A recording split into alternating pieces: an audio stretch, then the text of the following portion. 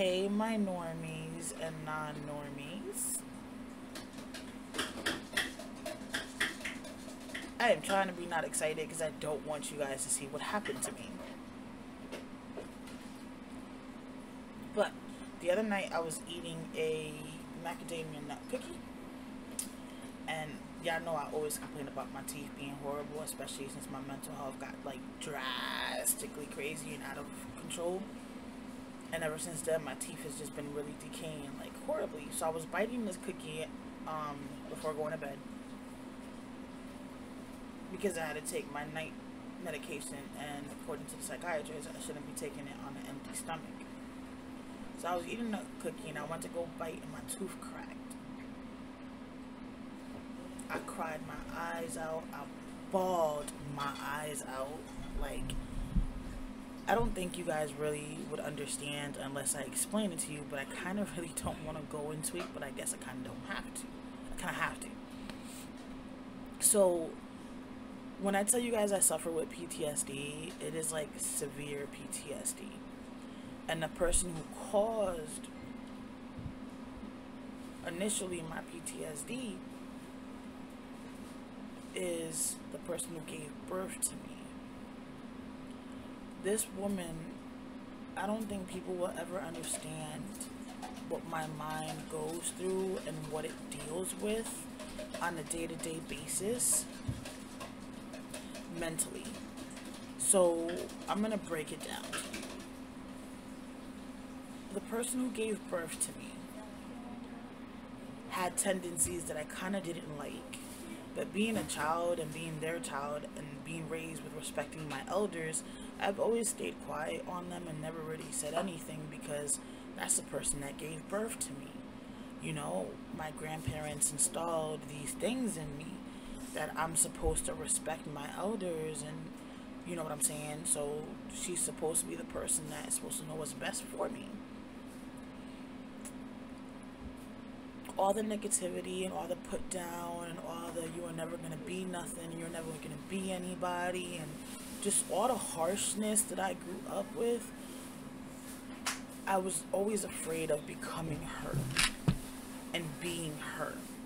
I never wanted to be a mom like her. I never wanted to be a person like her. And the reason why I say that is the people who think they know her really don't know her. Okay? Nobody really knows her. I don't even think she knows herself to a certain extent, if I'm going to really be honest. So, the woman is the type of person that, as long as you're on her good side, she'll be sweet, nice, be there, and whatever else. The moment you say no, that you can't do something, or no, that you don't want to do something, you get a completely different person than what you got. Oh, I forgot to weigh myself. I'm sorry, y'all. I'm supposed to have a morning routine I'm trying to get back on track with. And a part of that morning routine, besides doing my affirmations, is weighing myself for the program, and I forgot to weigh myself. I gotta get prepared mentally to weigh myself, because I gotta take all my clothes off, weigh myself, and then put it all back on, which is a pain in the ass when you have, you know what I'm saying, issues. But anyways, y'all didn't care about that. So when things happen, like when I'm mentally really stressed out and I'm really trying to figure things out, or I'm just overwhelmed, while I'm sitting here right now, I can see myself as the woman. Only difference is I'm not as big as she is. I don't know what she looks like now because I haven't seen her since I left the state of Connecticut 3.5 years ago. But I can look down and I can feel that I'm her. Like, it's hard to explain. And then if I look in the mirror, I see her. I sometimes don't see me, because anybody who sees the woman always says I look just like the woman. They always tell me I look just like her, and I personally don't feel like I do. I don't feel like I look just like her. We don't have the same nose. We sure as hell don't have the same lips. My lips are fuller than hers. Her nose is big and long, like, and our eyes may probably be, but I feel like I have my donor's eyes more than I have hers. But that could just be wishful thinking, because I already feel like I am her when I look in the mirror sometimes. And I think that's what scares me the most. I don't ever want to become her. And I've mentally, like, already envisioned what I would be looking like and how I would be if I was her. Like, which is not a good thing for a mental health patient, personally. But I've never like, I know I'm pretty, don't get me wrong. And I can be a cocky ass chick to a certain extent.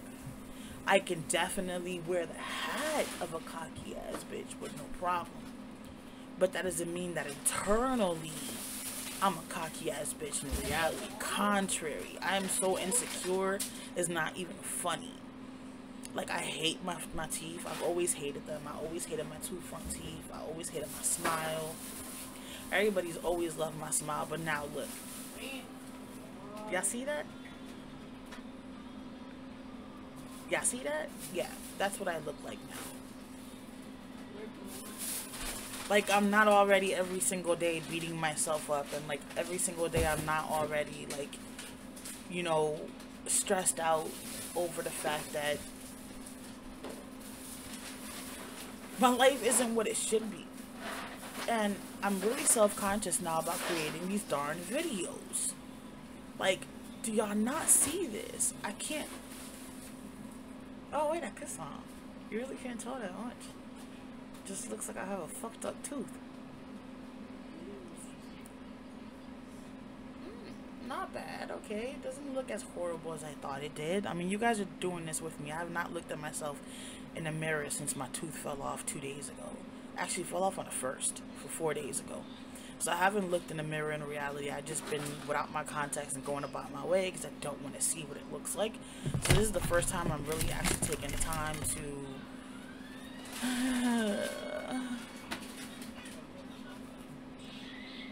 I'm like so self-conscious right now.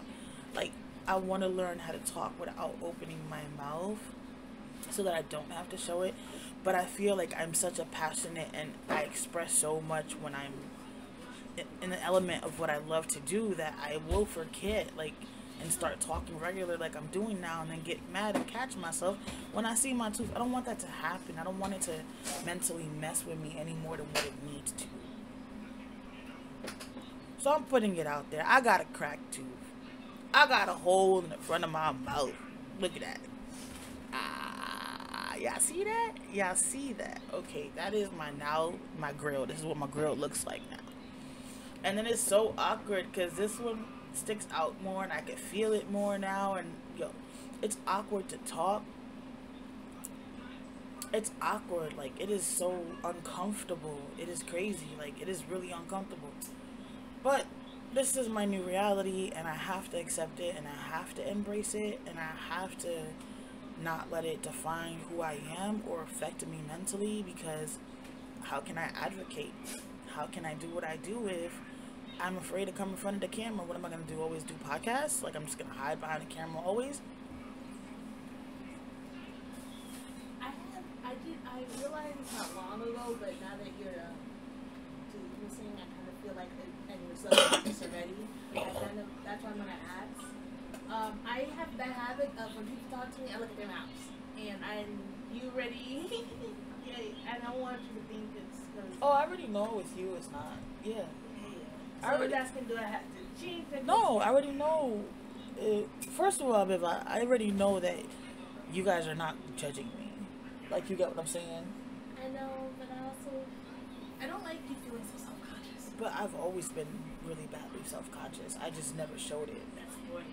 Yeah, like, I've always been. People always thought that I was a cocky ass person. Like, my sister be joking and be like, look at you feeling yourself. You're loving yourself. You're so damn cocky. Like, but Kiki used to always say it jokingly, but in my mind, I used to always be like, if you only knew how far from the truth that really is. Like, I used to do all those selfies and stuff was to build up my self-confidence. You get what I'm saying? I know. Try to do the same thing with me to help me build up my self-confidence. Like, that's what I used to do it for, because every time I would take a picture, I'd be like, wow, I really am pretty. And you would also remember sometimes you felt self-conscious in a moment and you would take pictures of me in the llama to feel better. Correct. Because you guys are the best best part of me. And when Lyrical's around, Lyrical too. So, like, but, you know, it's hard. It's hard. It's hard. It's hard for me only because of what I already do to myself mentally. So maybe if I didn't beat myself up, I cannot empty this out. There's too many roaches in here. Well, we did bring it from the road to here. I know, but it's too packed. I can't keep doing the packedness. Well, you could use it, get out. So you don't have No, it's not empty. I just took out like 6. No, I said you usually ask me. Yeah, but you were busy, so I didn't want to, you know what I mean? Yeah.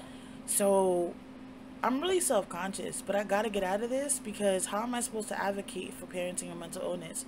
How am I supposed to advocate for autism? How am I supposed to advocate for mental health? How am I supposed to advocate, period, for myself if I don't open my mouth and talk, because I'm now self-conscious of how my grill looks?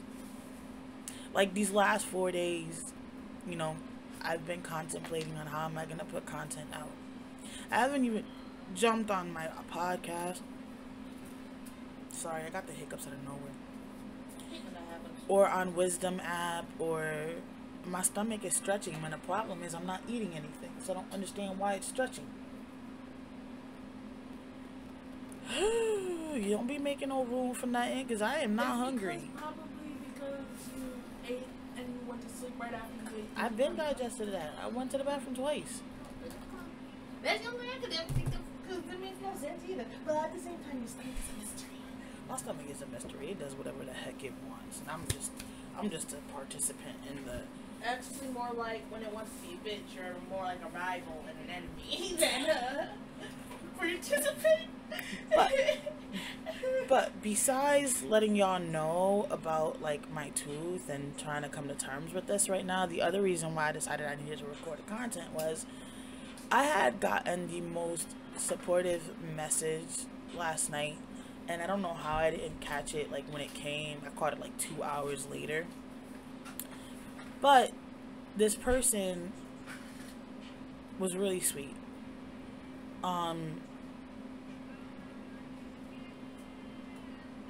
Where did she message me? Okay, it was not in Facebook Messengers, but it showed up on my Facebook with the Messenger logo. Oh, she probably messaged parenting. Oh, that's why. Why didn't my messenger for parenting alert me then? So, I don't know if you guys realize this, but on with my platforms, I mean, I probably made a mistake of not advertising this before or mentioning it before, but I feel like I have. But just to be on the safe side, if I haven't, so my Parenting with Mental Illness page on Facebook does have a messenger attached to it. Like, it's supposed to have a messenger attached to it for in case if anybody needs, you know, support or someone to talk to or just someone to listen or someone to understand. I'm available. Like, I'm available. Okay? And I got a training in an hour. I gotta remember that so I don't forget to get off. I'm gonna be done way before, and I'm not holding y'all for a whole hour. But it also has a support group, Parenting and Mental Illness. It now has like 5 members. I didn't even realize, like, Facebook did such a bad job of letting me know that I had people waiting to be approved. I had somebody since March waiting to be approved, but they never gave me no notification that I had people waiting to be approved to go into the group, because I'm only trying to have people within the group that are parents with mental illness, have kids with disabilities, or supporters of the mental health community, because I want whoever is in this group to feel comfortable asking for help if need be, or sharing if they need support. I've been verbally abused by other people on the internet, and I don't want my community to feel that way. So Facebook did a bad job of informing me. If it wasn't for that message that she sent me, and the fact that she tried to tell me she couldn't find the group, and then I told her where to find the link for the group, which is in my link tree, which is on all my platforms. So when I went in to go look, I had, you know, the request from her, and then I had 3 others, and I'm like, oh my God, Facebook, why y'all messing with my emotions? Like, it's already bad enough that this is a platform that really doesn't get... Wait, what? Hold on, I'm sorry, yeah.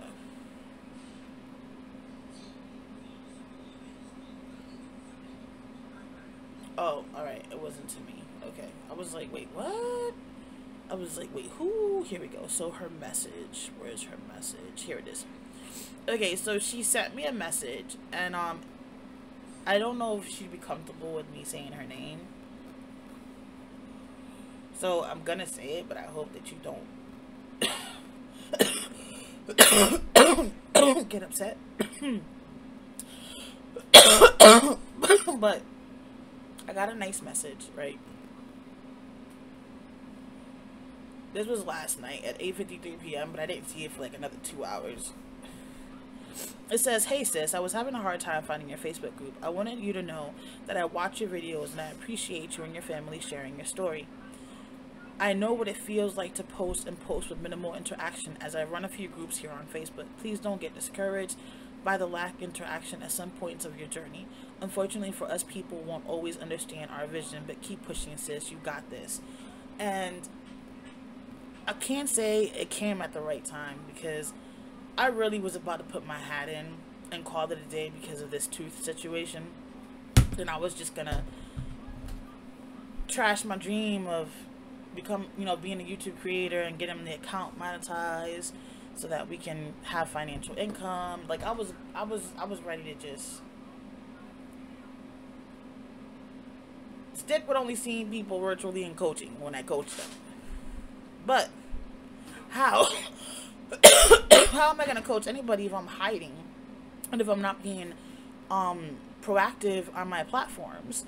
Like, this is the thing. So this is what my vision really entitles. I mean, it may fit you and it may not, but hear me out for a second, okay? So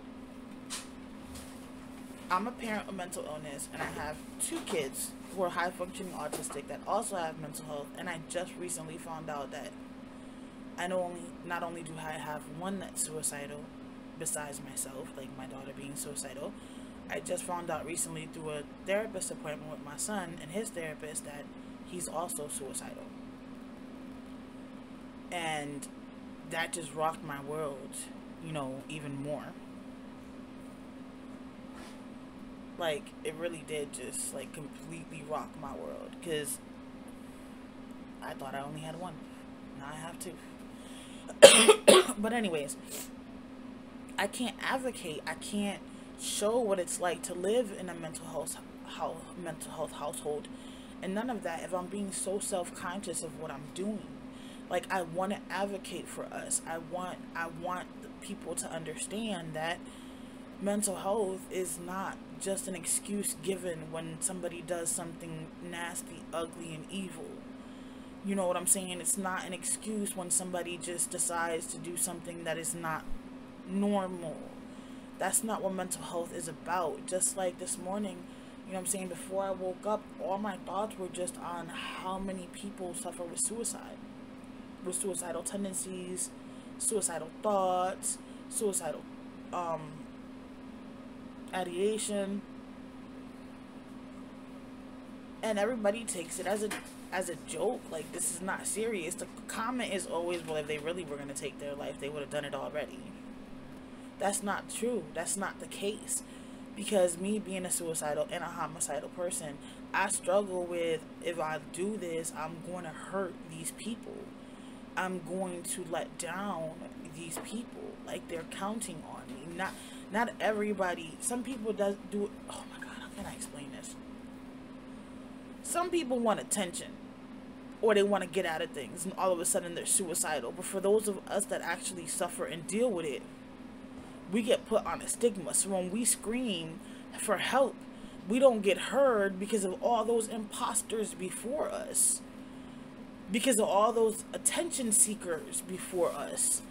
And then those of us that really need the help, we can't get it. And another part that society needs to understand, including healthcare providers, not all of us want to talk about it. And always, well, I can give you the suicide hotline, I'm not going to call it.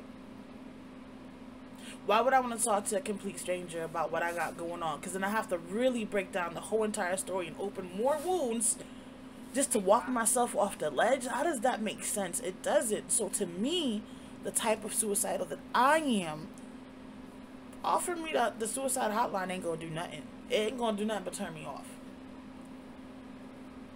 that's all it's going to do, because at the end of the day, I don't even want to half of the time talk to a therapist in reality. So why would I leave myself open to a suicide hotline? And then not just that, for me, because of my bipolar and everything else, it can go south. They can actually push me more than they can help me, because if I don't have a connection with that person when I'm talking to them, then you're a trigger to me. You're not a connector. So I get why it was created, and I understand that for some people it works, but let's be realistic. What really needs to work is our support systems and those around us actually doing just that. Being a support system. Like, and not make us feel like there's something wrong with us because we don't think the same way you do. Because we don't see the world the same way you do. But anyways, back to my original topic. I'm sorry for taking y'all somewhere else, but that's been in the back of my mind for a minute, and I can talk about it a lot longer, but I've already been out here for 20 minutes, and I already know that you guys really do not watch my content when it's long. And I've made it very clear that I'm trying to get these accounts monetized, and I'm trying to get more subscribers, and I'm trying to get my voice out there, and I'm trying to, but getting the support is like, ugh. What do I have to do? Actually commit suicide for y'all to support then? All of a sudden my channel's gonna go bumping up then because don't nobody paid me no attention, and what? Man, listen, I'm not even crying nobody no river, because ain't no tears coming down. Ain't got time for it. I'm on a whole different level. I already lost a tooth. I ain't got time for it. I really don't. You know what I'm saying? I really honestly don't. And at this point, the way that I'm feeling right now, all of a sudden this just came on. Fuck whoever does not like the fact that I am now missing a tooth. Fuck whoever has a problem with me, point blank, period. Ain't nobody coughing no coins to help me get out of here. Ain't nobody coughing no suggestions, helps, ideas, nothing. So at the end of the day, I'm gonna do what I gotta do, and I'm gonna fight as hard as I gotta fight. Because if I lose the suicidal or the homicidal battle or the mental health battle, I want to know that I gave it my damn all. I'd eat it. And then some. Huh? Gave it my all and then some. And that's all that matters. Like, for real. If I get to see my kids get married, have their own kids, and help them raise those kids, then that's a blessing. That's a bonus. That's awesome. That's what I'm striving for. But in reality, I'm doing this on my own with no support. Like, yeah, I got 2 or 3, a handful of people I could talk to, but they've been so caught up in their own lives that I don't want to put I need another one. I don't want to put the darkness or the negativity or the heaviness from my life onto theirs, because they're going through their best life right now. Like, I have Nasia about to get married. Nasia about to get married now this month, and I'm missing it. And I'm damn sure as hell not happy about it. You know what I'm saying? Because I really wanted to be there and see her on her beautiful day, but that's not going to happen. Then I got Merv. Merv's getting married also 2 days or 3 days after Biva's birthday, I think it is. I misunderstood the year on his invitation like a fool. I read that joint wrong. And I can't make it, you know what I'm saying? And I feel bad because I want to be there for their days and their special moments and support them, but I can't. You know, outside of that, where we are, we don't have the support system like that, you know? Like, Nana tries to do as best as she can, but she's already going through her own stuff, so we actually end up supporting her a lot more than it be the other way around. But I'm used to that, so it doesn't bother me. But, like, outside of that, ain't like I could pick up a phone call and, you know what I'm saying, and get support real quick. Like, this place is nasty. Like, this place is nasty. Like, the kids have such a mess that Beva's been struggling to get it cleaned up. And I've been trying to somehow get my legs to cooperate with me so I can, you know. And I feel like I'm going off topic again. And I am sorry, you guys, but I keep watching my tooth. And it's just making me forget what I was talking about and the whole point of this video. But it was for 2 things. It was for the tooth, and it was for the inspirational message that I was sent. That really, I needed it. I needed it. I needed that. And I want to formally and properly again say thank you for the message and thank you for the support. Thank you for supporting our family by watching, and hopefully you're subscribed, you know, and notifications are on. But I thank you a lot. You know, I greatly appreciate it, because it, like I said, it came at when I needed it. And for those little bit of few messages that I did get and I've acknowledged, because of y'all is why I keep pushing also the way that I push. Knowing that you guys use us as a motivator or whatever it is that you use us for, I'm here for y'all. I'm here for y'all just like y'all here for me. And we really appreciate it big time. And I don't want that to go without it being said or known. And I don't want anybody to feel like we don't appreciate y'all liking and watching the videos, especially liking, because we have a hard time with liking. That'll get the algorithm to pop us up even more. Y'all know we can do this together. If y'all really work with me, we can get this channel where it needs to be. I have the visions in my head of what I can do for this community is amazing. The problem is the community is so mistrusting, and I understand because I'm the same way. But that's why the visions that I have are so awesome, because again, I'm doing it from a mental health aspect, not from a supporter or a practitioner or anything like that. So I'm really trying to give what I wish I could have had. Like, I'm just saying. So if y'all want to follow the Facebook page, the Instagram, Parenting and Mental Illness, the blog, Life as a Single Parent Mental Illness.blog, the podcast, Parenting and Mental Illness. I would appreciate all the support and love that y'all can give. And non-apologetically me, this video seemed to have been all over the place because I'm really struggling with this tooth. And thank you for watching this far if you've been here. And again, we appreciate you and we love you guys. And I do this for me, to keep me alive so my kids can have a mom, but I also do it to keep whoever else alive that needs it as well. We're in this shit together. You're not alone. We're in this shit together. I got you. You got me. Let's rock the hell out of this shit, okay? Let's succeed and not fail. Failure is not an option. Failure is just a lesson you learn from and you keep it pushing. That's all it is. Alright? Remember that. Failure is not an option. It's just a lesson that you learn from and you keep it pushing. And look at all this excessive skin hanging.